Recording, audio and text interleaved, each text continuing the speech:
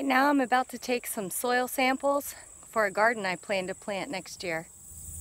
The garden should start a little bit on the slope here and come down and around. It's going to be on both sides of the fence because it's flat, and then take up this whole flat space right there where the riding arena used to be. Our state university is going to take my samples and analyze them and then provide me with some recommendations to treat my area, give me the feasibility of using this area for a garden, and get me prepped for next year. What I'm trying to do, I'm going to take a soil sample from 3 basically bed areas that I'm going to use, and I want to collect about a cup of soil, maybe 3 inches deep, at each site location so that I can have my soil analysis run.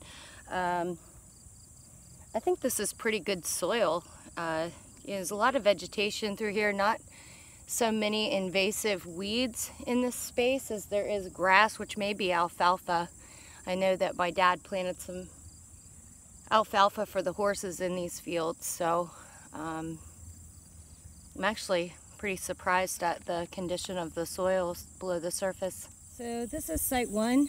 It's on an area, you can't even see the street from here. There's lots of slope on the upside, but all this flat space right through here up to that first bend right there in the fence, all of this I plan to use for a garden. So it's just a small slope. I still think that I'd be able to create some raised beds here. This is the soil I just pulled up, and it's pretty soft. It's softer than I thought it would be, but we've had a lot of rain. Looking at the root growth in here, it looks like some roots have made it down. I would say that's like 3 inches or so, but actually I'm pretty impressed that there's some root down there at all, because it's so hard packed. But it is pretty kind of clay and silt.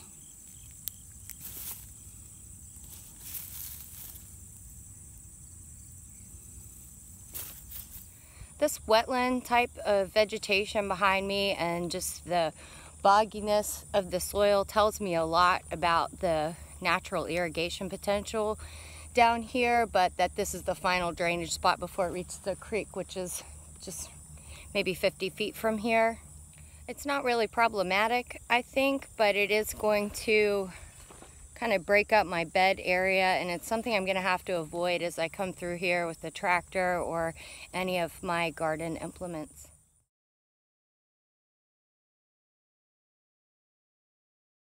So now I'm in the flattest part of the garden bed. I like what I see here because the ground with all of this water is pretty moist, which I plan on planting my bed rows in line with the grade up here so I can get some natural drainage to each bed as it goes through the channels in between.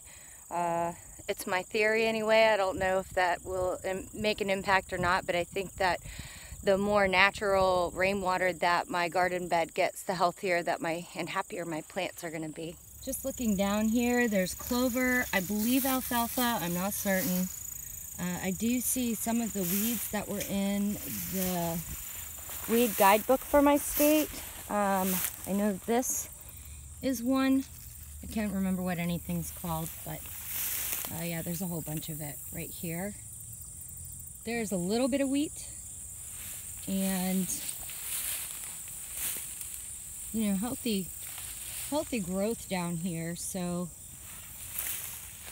I've got some high hopes for this garden space.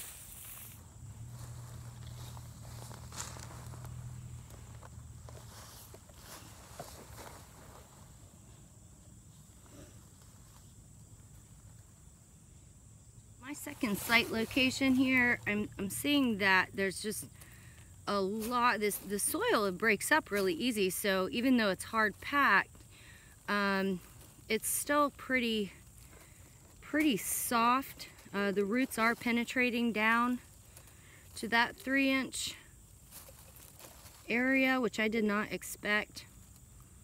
This area used to be a riding arena, and it was full of sand, and I thought I would run into that too, but I'm not even seeing sand really in this mix. This area was planned for bed 3, and it is a lot more slope to it than I remember or even thought. I don't know if I'm going to get a bed on this side of the fence or on the other one. Maybe just from here to this. I think it's still flat, maybe right about there, but not as, you know, deep. So I may be able to still get a couple of raised beds this way in the flat space. This area for my sample site 3 has pretty much been untouched by the development of the field or the riding arena. This sample is a lot different than the other locations where it was pretty compact over there. This is soft, full of organics, and really polypy. I'm gonna have to look on the internet when I get home to see what that really means for the soil conditions over here. Still a lot of clay,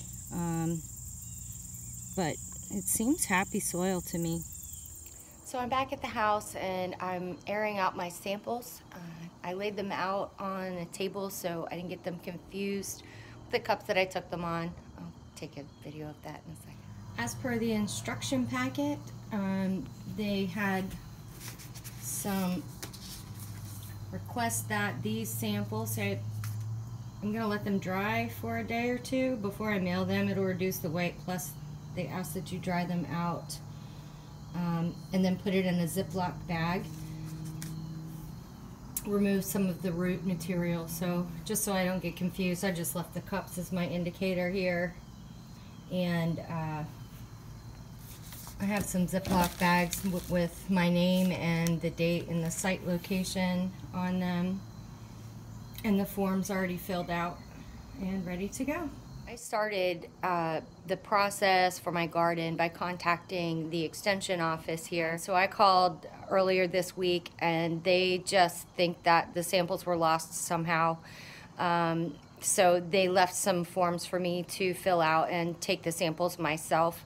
There were some questions on the form that I really don't have the expertise to answer, but I took my best stab at it, and I made sure to just put in all of the comments, what I was growing for, that I wasn't really certain, and just explain the things that I did know about the soil conditions. They have my email and my phone number if they need any additional information.